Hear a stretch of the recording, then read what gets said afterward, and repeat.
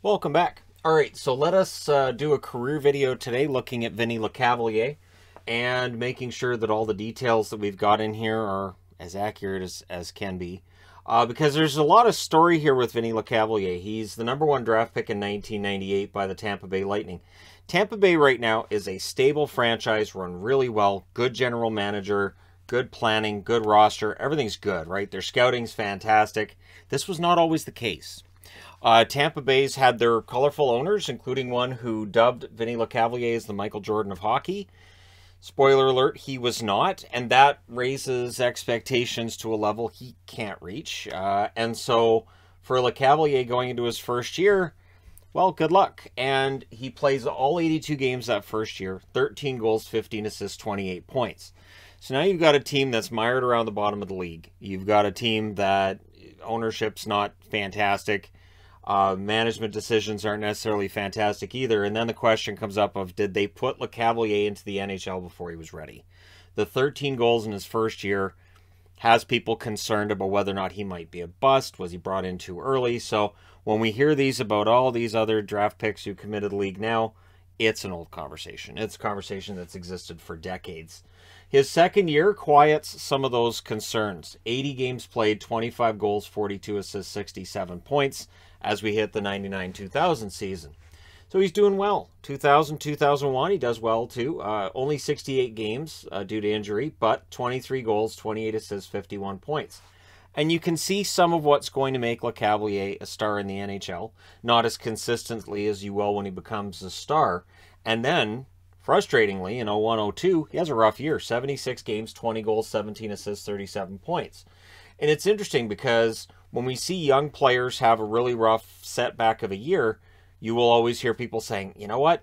I knew he's a flash in the pan. I look at Pettersson, I look at Konechny as just two examples off the top of my head, where people will say, oh yeah, no, flash in the pan. He's not going to be a star. Nope.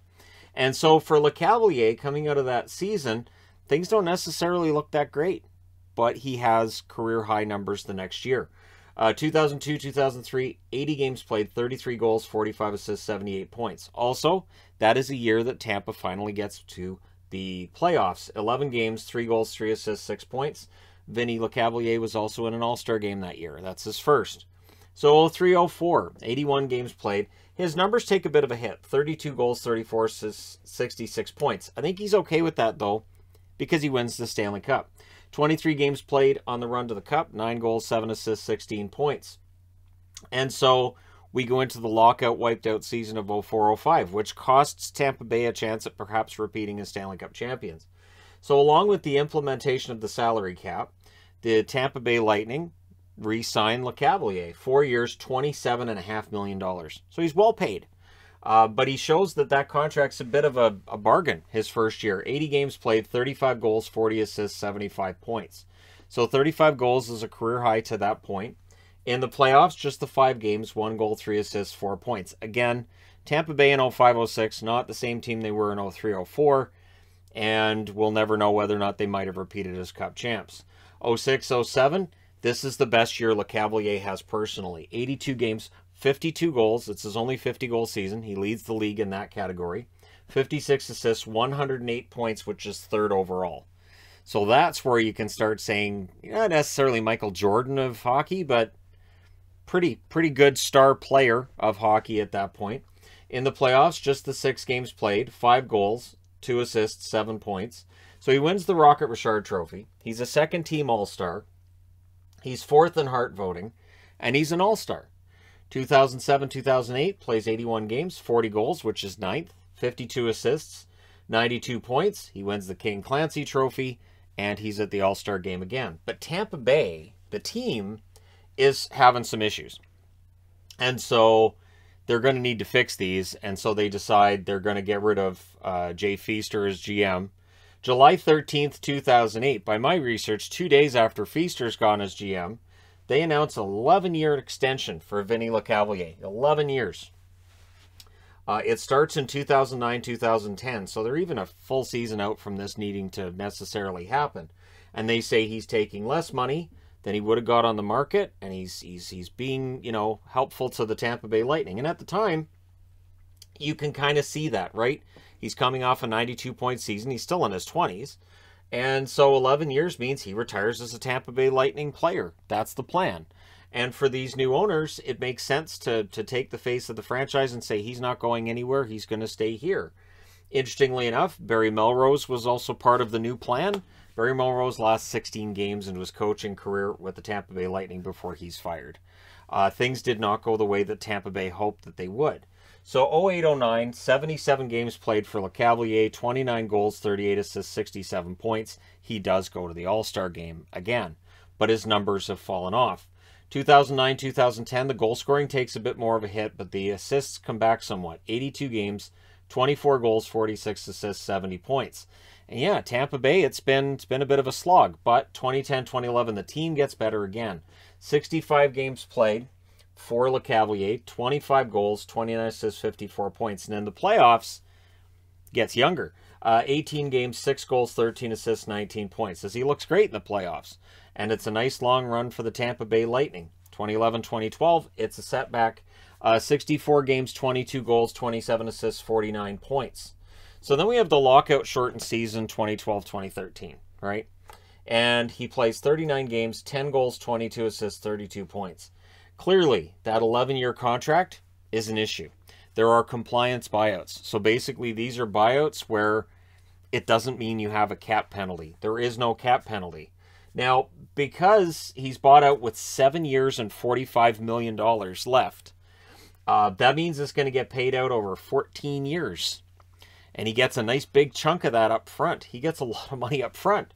So they buy him out. It is a compliance buyout on June 27th. So as frustrating as it must have been for them and some of their fans, they have to, you know, stay under the cap and all that. So that $7.7 million in cap space can go elsewhere.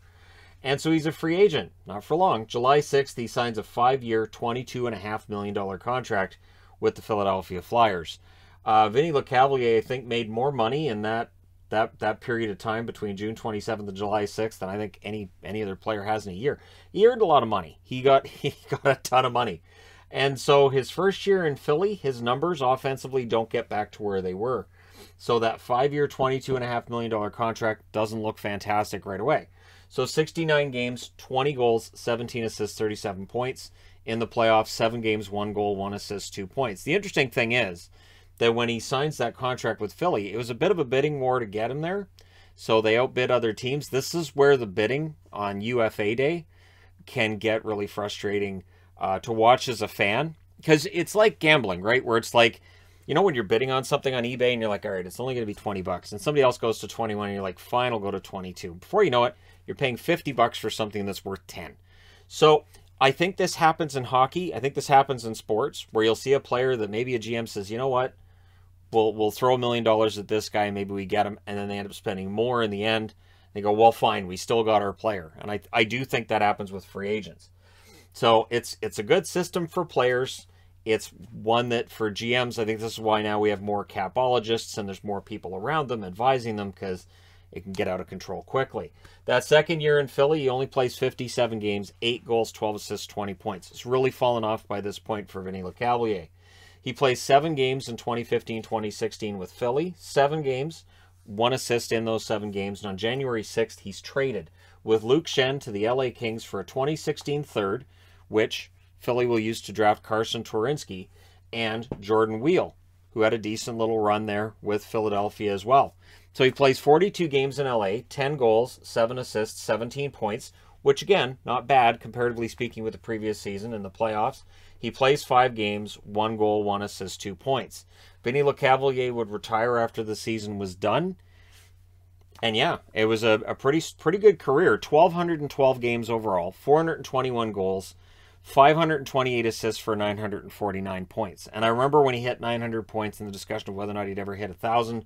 But it was obvious at that point that he had already offensively taken a hit. So for him to get to 1,000 points, he would have needed at least 2 more years. 75 games in the playoffs, 26 goals, 30 assists, 56 points. His name comes up a lot as a player who, you know, maybe should be in the Hall of Fame, belongs in the Hall of Fame. He's got the Stanley Cup ring. He's got a Maurice Richard trophy. He's got a King Clancy trophy. And he was top 3 in the NHL scoring in 2006-2007. I think the reason he didn't get in the Hall, he's got those 2 fantastic years. Outside of that, he was a very good player. He was a solid player and a first liner for Tampa. But did he rise to the level of being a Hall of Famer? To this point, we haven't seen him named as a Hall of Famer yet. It could still happen. It may very well still happen. But we'll see, right? So that's the question I have for people watching this. Would Vinny Lecavalier's career qualify for Hall of Fame consideration? Or is it a no? And if it's a no, let me know why. If it's a yes, let me know why in the comment section below. Don't forget to hit like and subscribe if you're browsing your way through. You just happened upon this video. Thank you guys so much for watching, for all your support. I will talk to you again soon.